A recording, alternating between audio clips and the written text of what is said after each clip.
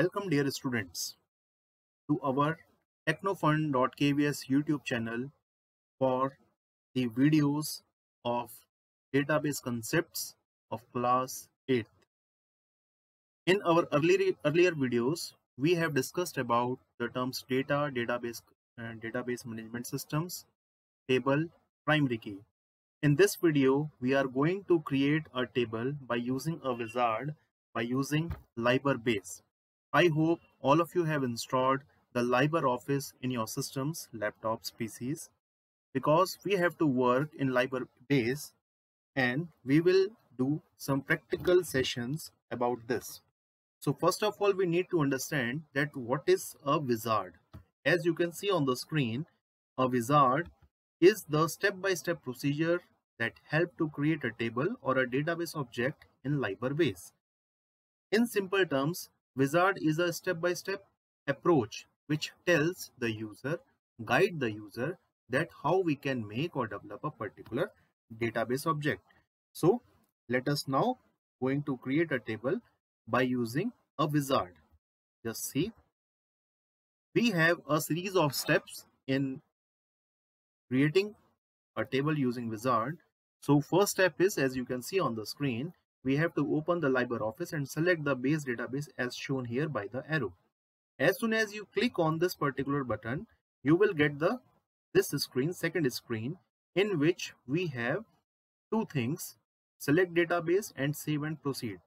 So as you click on the select database option, this one which is highlighted in blue color, you have to know about the three options: create a new database, second one is open an existing database file, third is connect to an existing database. Create a new database. If we want to create a new database, then we have to select this option. If we have already a created database, then we have to choose for the second option. So in this example, we can select a new database option. Let us move ahead. As you can see, we have click on the next button. The second step, save and proceed option comes here, and its screenshot is visible to all of you, in which we are having two options. Do you want the wizard to register the database in LibreOffice? Then we will select the first option, which is by default already selected here. Yes, register the database for me, and then you can click on this finish button. As you click on the finish button, this LibreBase wizard helps you, ask you to give a particular name to the database. Suppose as we are going to make a database named contacts, then we are passing here the name contacts, and then we will click on the save button. Now you can see here, as soon as we have clicked on the save button, give name contacts to our database file, here you can see in the title bar of our window that contacts.odb comes here. That means we are now working in our contacts database. Now you can observe here that we have the four options: tables, queries, forms and reports. These four options are the four database objects, or we can say four different types of database objects. Now let us see how can we create a table. We are working in contacts database. Now the first step is to create a table. Then as you are watching on the screen, we are clicking on the tables button. As soon as we have clicked on the tables button, we have three options coming again: create table in design view, second is use wizard to create a table, third is create view. In our syllabus, as we are working on the wizard option, so that is why we will select the second option. Now coming to the second step, as soon as you click on the wizard button, because we are creating a table by using a wizard, means step-by-step approach, we will get the following screen, in which we have further four steps. As you can see, first is select fields, then set types and formats, data types and formats, which we have already discussed in our earlier videos, set primary key, which we have already discussed in our second video, then the fourth is create table. So already we have here two categories of databases coming here, tables coming here. One is business, second is personal. As soon as you click on the business, and sample tables will come here, so you can select one of the tables given below, as you can see in the next screen here. So sample tables have a context table already formed in this base software. So we will select the context.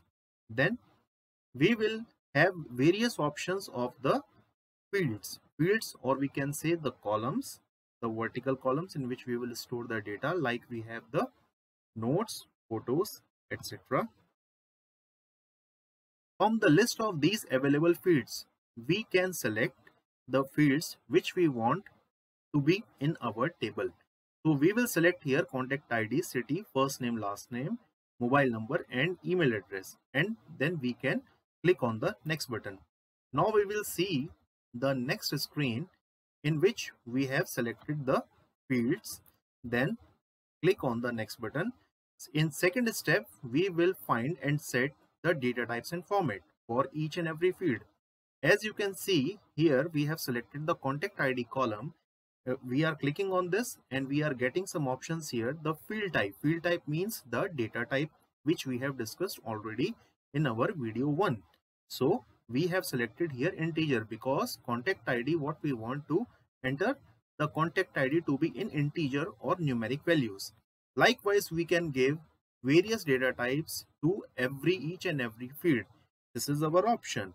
Now after this, we can click on the next button, and in the third step, we will set a particular primary key.